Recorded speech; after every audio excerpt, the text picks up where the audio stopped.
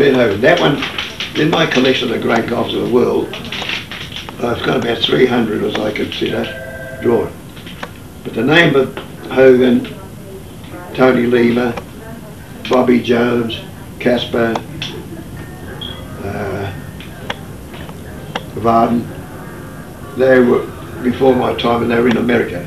So I did these from photographs. They're the only 5 or 6 out of the whole of my collection I've never met.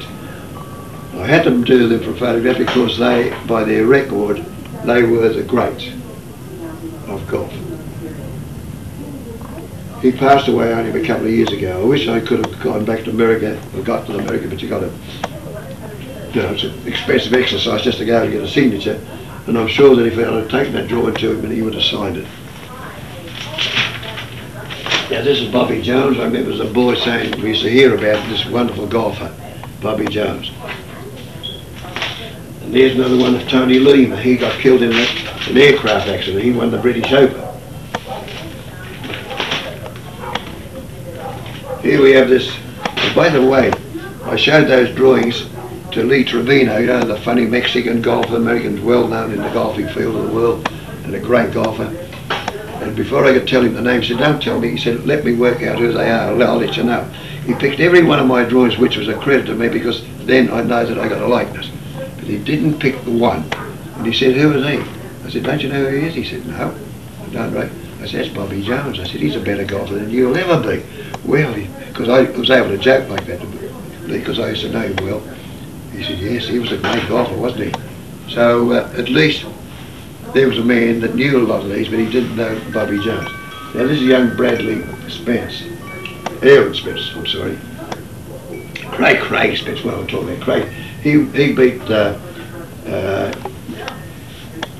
Norman at the Masters by playing was it a 2 or 4 iron, whatever it was, to about 2 metres from the hole, and sank and beat Greg Norman by 1 stroke. By the way, Greg Norman, talking about Greg Norman, he's a mate of this young fellow here, that's Clinton, the President of America. And the story was that he was coming out to Australia for the President's Cup in Melbourne last year. But he didn't make it, and Bush came out instead, and they even said that Carter was coming out, President Carter. So I just did a drawing, hoping that maybe that if he had come out, I would have got his signature. But as he didn't make it, there's the drawing of my interpretation. I did something about Greg Norman, beware the British Open winner. Markham Berry gave me a lesson this last week, and I'm playing now 4 under par, and he said, well, you'll be probably playing, and Greg Norman's making a comment, something to the effect of saying, yes, you'll be probably playing #1 in the team. Now Carter, he was coming out to Australia some years ago.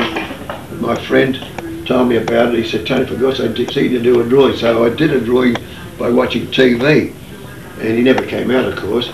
And I sent him the original drawing that I did to him, and downstairs in my home I've got a drawing of Carter as he was then, and he put his signature on it, and it was sent back to me from Australia. As a matter of fact, I've got 3 American presidents with their signatures on their drawings. Now this is the man that came down, the President Bush, to Melbourne, and unfortunately I didn't have enough thought. I should have taken this drawing down to Melbourne, and Jack Nicholas would have got him, or I would have seen him, and got his signature on it. But that's the one of Bush. So there's 3 presidents there as golfers. They won't make the greats of golf, but they're the only golfers.